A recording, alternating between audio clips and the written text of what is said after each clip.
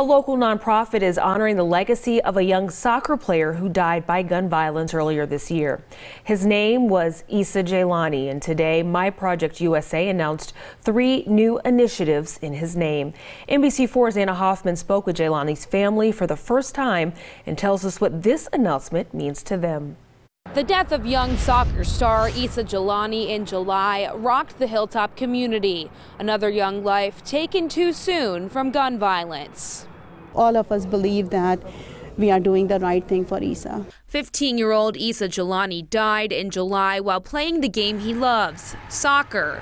Soccer is also the game he and his friends who were by his side that night use as an escape from violence.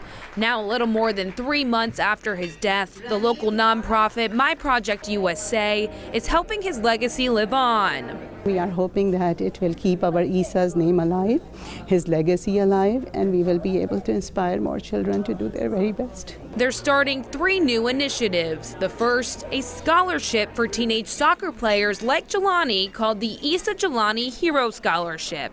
Next, a piece of the city of Columbus's new Hilltop Youth Empowerment Center will be named after the young boy. And the organization will start fundraising for a safe space the kids in the Hilltop desperately need.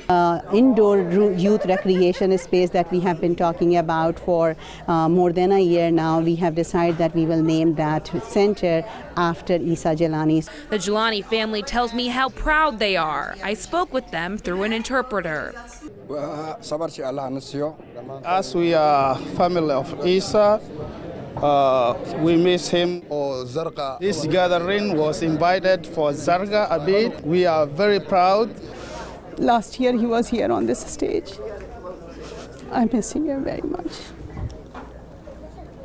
Tonight, dozens of other young soccer stars were also honored for their commitment to the community and bettering their own lives. Local for you in Columbus, I'm Anna Hoffman, NBC4.